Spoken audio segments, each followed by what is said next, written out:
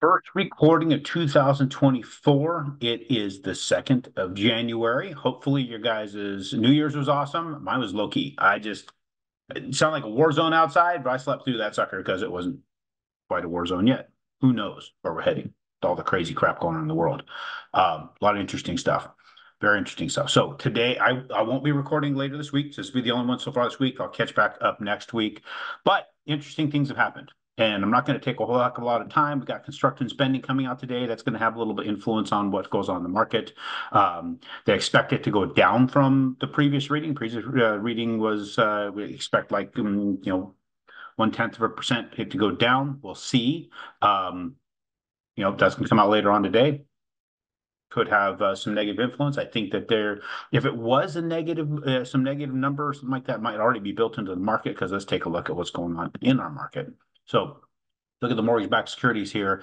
We talked about this, right? The stochastic overbought position. Look at that. Finally, it gave way. They started selling. And it was a big gap down from where it was. So where that was previously, 100.42, now 100.8. So we're talking about 36 basis points different-ish.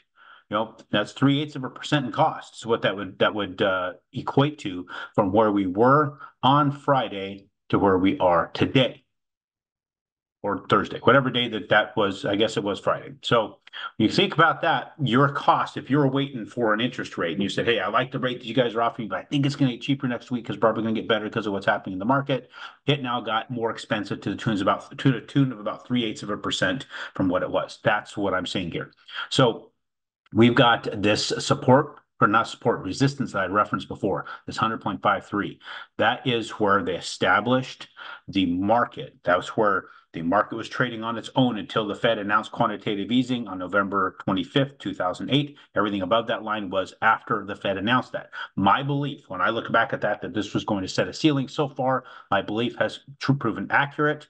1, 2, 3, 4, 5, 6, 7, 8, 9, 10, 11, 12, 13, 14 trading days from when it hit this, when it hit that and bounced off of it. So we have this range here that we're going to trade in to 90. This looks like 99.83 all the way to 100.53, which is going to be somewhere in the range of about 70 basis point swing. So that's pretty significant. That 70 basis points can equal about 0.75% in cost associated with it. So we've gotten about halfway there with this current drop. Now, this quick drop could achieve us going back into the oversold position fairly quickly. I don't know how fast, and it would be us probably hitting that support and coming off that. That's technically what I see. Now, there could be news that comes out this week. We've got the JOLTS jobs report. We've got initial jobless claims, continuing claims, the unemployment rate, average weekly hours, average earnings, that kind of stuff coming out later this week. I'm not going to be here to give you guys any information on it. So since that's the case, I'm praying that support holds. So we at least trade in that range. But I'll be able to let you guys know on Tuesday when I'm back. My team is still here. They're still available. aaron.chapman.com. Reach out to Ellen, reach out to Carly, reach out to Scotty, reach out to Bree, my assistant. Just email me and Bree will set you up with whoever you need to. So aaron.chapman@snmc.com. Email me. Bree will get you connected up.